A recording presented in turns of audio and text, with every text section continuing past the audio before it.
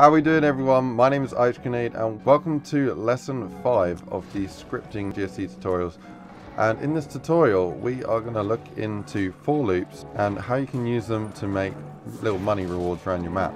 So you'll see here we shoot this, gives us 500 points, we shoot the next one, 500 points, shoot the next one, 500 points, and we shoot the last one, 500 points. And if we back out of here and we head over to Radiant, you'll see that it's going to be easy to implement these because all we have to do is paste them around the map, and you can do that by pressing Ctrl Alt left click when you have what you need selected. So we can have as many as we like because of the way we set it up, and we can put these wherever we want, and they will work in game. Okay, so yeah, I'm going to show you how to do this. The first thing is, if you pick a model, so press M, go get your model and pick whatever you like. I'm going to just do a, let's do a bench. Why not do a bench? Okay, so we've got a park bench here. It's the same thing as always. Press B and we go to script, and we're going to make it a script model. You could use a brush. Okay, so we're going to use a bench for this one. Once you've picked what model you want to use, what you next want to do is press B, go to the entity browser and change it into a brush model. And then the next thing we're going to need to do is create a trigger on it. So this is going to be how it activates. Do you want one that's a shootable or one that's a, well, you press F on it to buy it? We did that in one of the last tutorials, so we're going to use a shootable in this tutorial. So we go over here to where it says trigger damage, and we're just going to drag the word damage in. You'll see that's put a trigger on the screen, and we're just going to change the axes on the grid view and just line up this damage trigger so that it covers the bench. If a bullet intersects this trigger, it will count as a hit as it triggering this trigger. The next thing we're going to do is we're going to give this trigger a name. So I've called it, in the case of the code for the gold, I've called these triggers a gold multi-trigger. We go to the next one, it's called a gold multi-trigger. What you'll notice is that the target name is different though. The target name associates to the gold, and you'll see that it automatically assigns it a unique one every time that we paste it. So I'm going to show you how to do that. If we go to this trigger, and we're going to give it a target name of bench multi, and so we're giving it a target name of bench multi, and the next thing to do from here is to link it to the bench. So we need to select the bench. So we selected the bench second. Make sure that you select the trigger first and then you select the bench second. And then we're going to press W on the keyboard, and this actually creates an auto link between the two things. If I move the trigger out of the way, you'll see a red line between them showing that the target of the trigger is the name of the target name for the bench. So there we go, it's got auto 15 there. If I put that trigger back over the bench and we now paste just a few of these around the map, you can paste them where you like, you can rotate them, and once we've got a few in the map like so, we're just going to save it there, and we're going to go into the scripting. I've opened up the scripts map file here.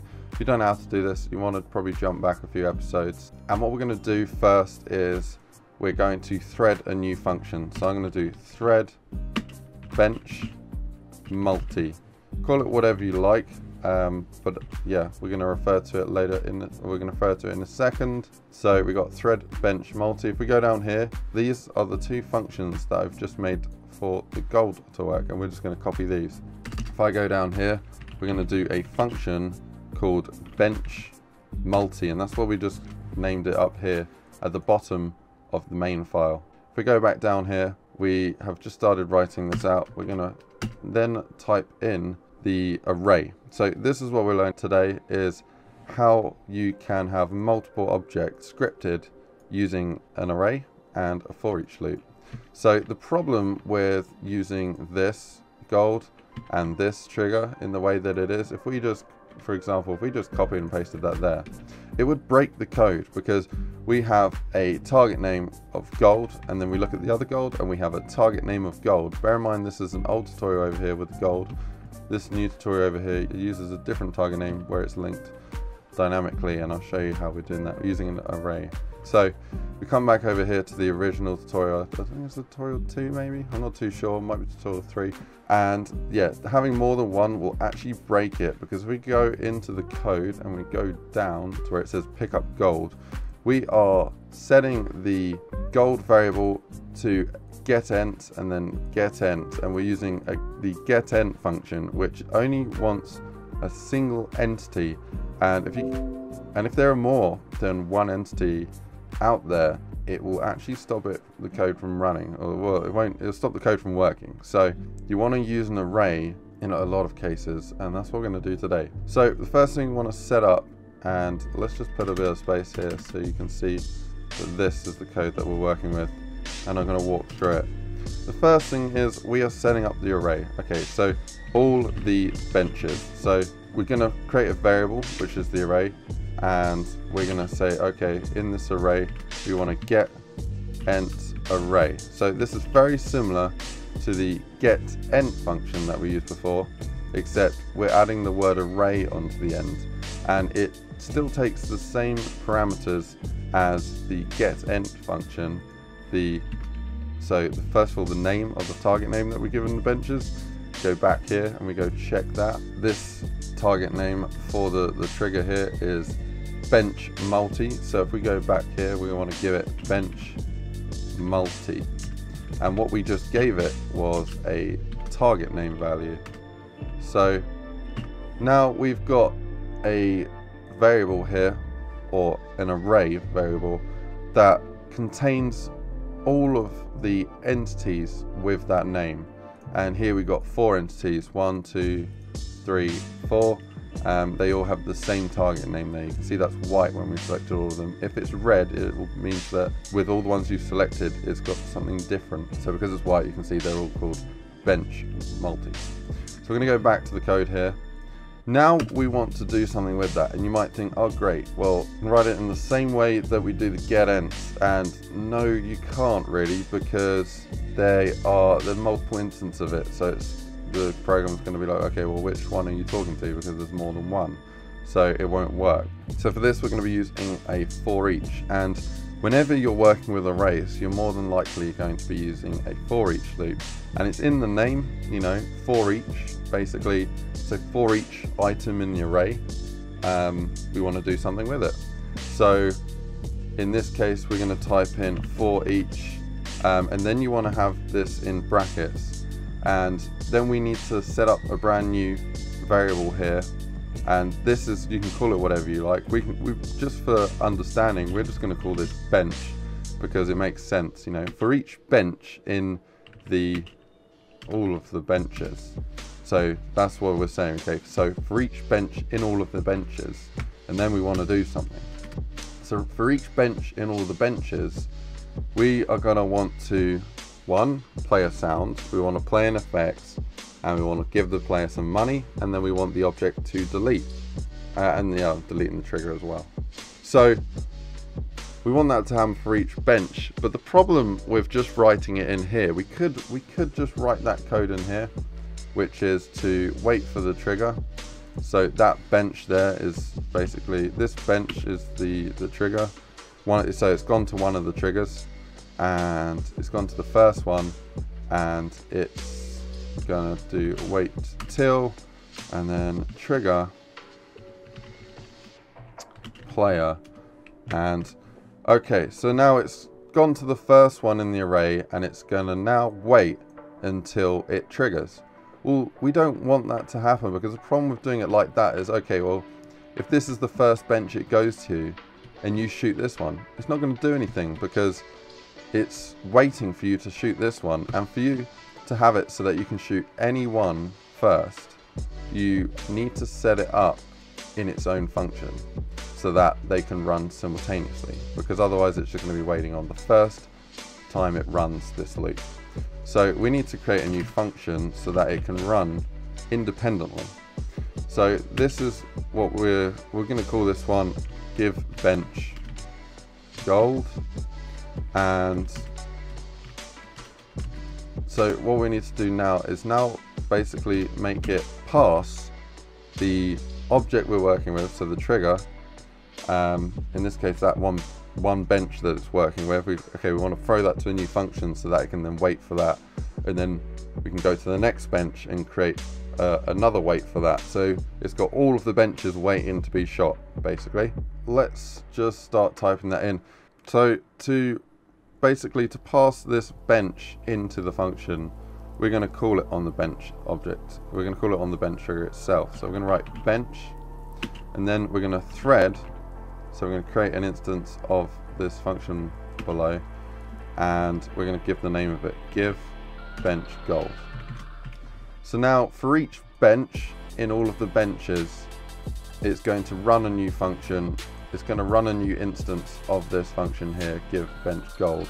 And when it runs that function, it's going to pass the bench in question that it's currently on. So this function now is going to be created 4 times because we've got 4 benches.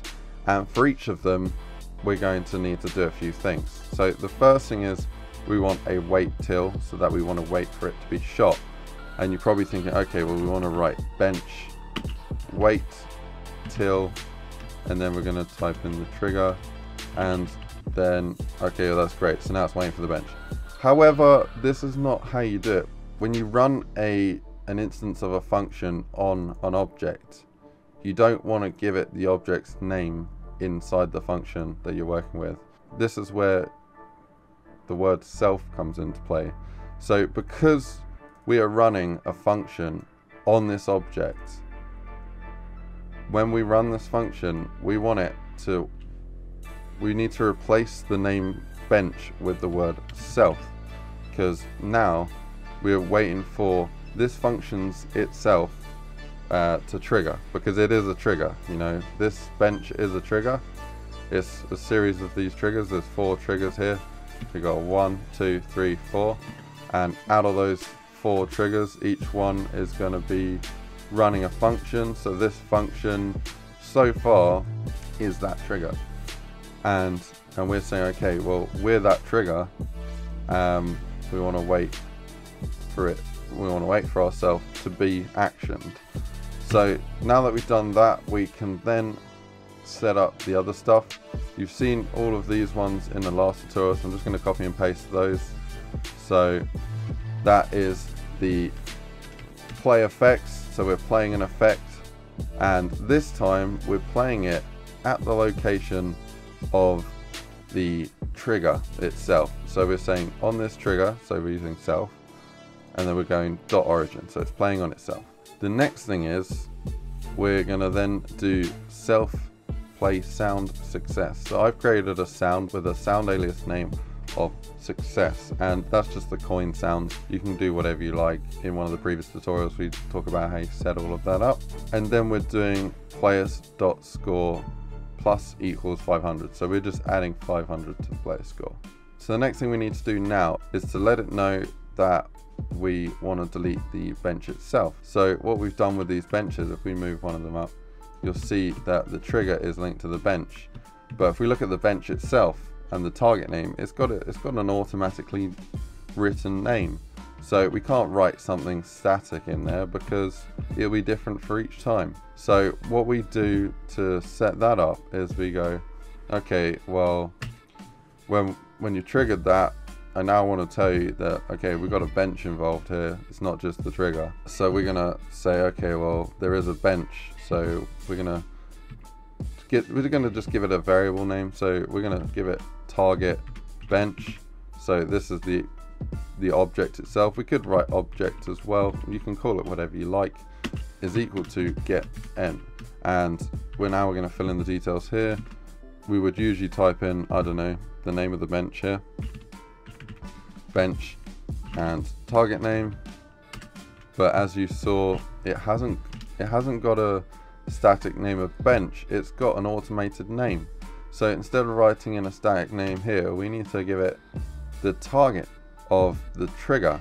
So we know that the function is running on the trigger because it's an instance of this function ran on the bench. We're going to say, okay, well, we want this triggers whatever it has in its target. So now it's going to go, okay, we'll get the entity that has the target name of whatever's written in this bench's target, and it will go, okay, well, if this is the trigger that is currently looping through, go, okay, well, what is the target value here, oh, it's auto 17. So it's going to grab that value and then it's going to automatically write in itself auto 17 in the code. Obviously we don't write that in, we just leave it as self target, and then it's got it, so it knows that this variable is now linked to that bench. So now that we've linked that bench up, right at the end, once we've played the effect on it, we played the sound on the trigger, and it's all done, we now want to delete the bench object so we can show that it's gone. So now we just do target bench object and delete, and voila, we have done it. So there we go, that's all we need to write for that. I'm going to save this, I'm going to go do a compile and link. You could also do a light as well, it doesn't matter too much. Going to do that and we'll go in game and check it out. So there we have it, guys, we have implemented everything, and there's a crazy amount of benches, right? So yeah, we can shoot all of these and you see they're all working. Boom, boom, boom, boom. Going, oh my god, there's too many sounds. Right, it's too loud for me. There's the bench, and there's the bench, and there's the bench, and oh, I'm getting hit. Boom. And let's just press F to make a move. Bring back some of the old tutorials. Move. Aha. We got this one as well. The little soundboard from another tutorial.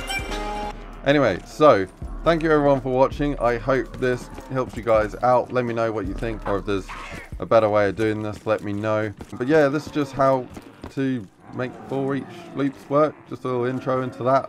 Yeah. Take it easy, everyone. Stay freezy, and I'll catch you guys on the next one. Right, see you later. Bye. When we press F,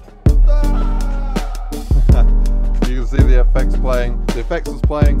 It gave us 1,000 points, and it screamed at us. So stick around. I'm going to show you exactly how you can do this. So the first thing in making a sound is either dragging a sound into Audacity or making one itself. Just for testing, I'm going to make one here. Okay,